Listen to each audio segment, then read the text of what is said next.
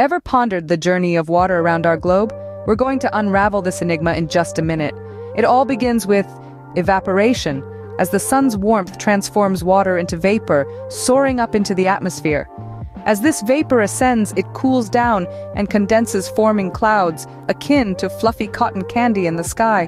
When the clouds can't hold anymore, precipitation takes place. This could be rain, snow, sleet, or hail, depending on the prevailing temperature.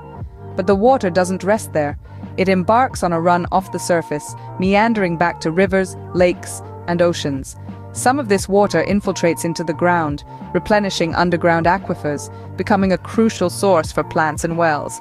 And let's not forget about the plants. Through a process known as transpiration, they too release water vapor into the atmosphere. And voila! That's the water cycle for you, an ongoing journey that nourishes life on Earth, a testament to nature's remarkable recycling system. Don't forget to like and subscribe for more compact science insights. #WaterCycle, #ScienceShorts.